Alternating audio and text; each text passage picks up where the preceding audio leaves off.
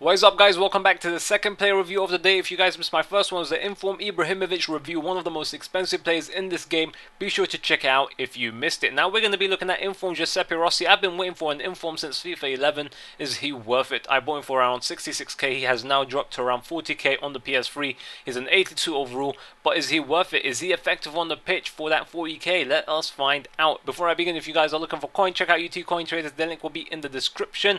And here we go. To begin with, this guy isn't extremely fast, but he's fast enough to be a striker. He has 81 pace and definitely feels around 81 pace. But his dribbling, he feels a lot like an Italian Messi. I really enjoyed his dribbling.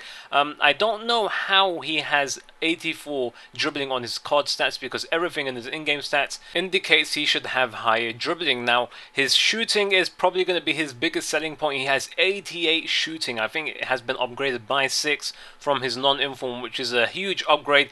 Thank you, EA, for that, because this guy has deadly shooting in real life, and you would have seen that in the Juventus game. Now, for a player without the finesse shot trait, he has extremely powerful finesse shots. You'll see an amazing finesse shot from 30 to 35 yards with him, and you'll see a couple of more just outside the penalty area. They are pretty damn deadly. Even when the keeper saves them, they go out for a corner, and you can just head it in. But Rossi isn't that great at heading. Even though he scored me a couple of headers, he just isn't that great. But what I really loved about him is how he finds space while you're not controlling him. He finds space, you could pass it to him, and then he can unleash that 88 shot. Now, his 88 shot is definitely an 88 shot. You could feel it in game. You will see an amazing long shot from him because he was so angry. Hits it, top right corner.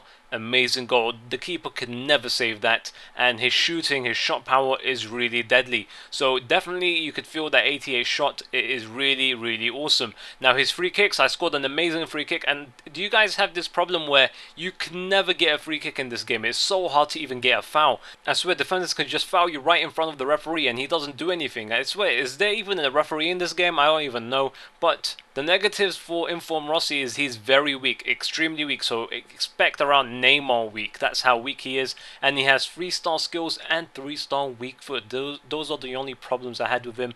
Other than that, if you guys enjoyed this review, I'd really appreciate a like from you guys. But please let me know if you have this problem where you never win any free kicks. It's extremely rare to get a free kick or even a foul at any position. Penalties, you can't get penalties unless it's a stupid penalty. That's the only way I could get a penalty. But anyway, if you guys enjoyed this review, I'd really appreciate a like from you guys. Let me know in the comment section below who you would like me to review next. Now, for Inform Rossi, I definitely recommend him. You could try him out as a striker or a centre attacker midfielder. He fits both positions, so you could try and see which you're happy with more and just stick him in that position. I could see him going for around 25k to 30k because he's not that fast on his card stats. But then again, people who aren't going to try him out are going to be missing out. So I hope you guys enjoyed this video, and I hope you have a very nice day.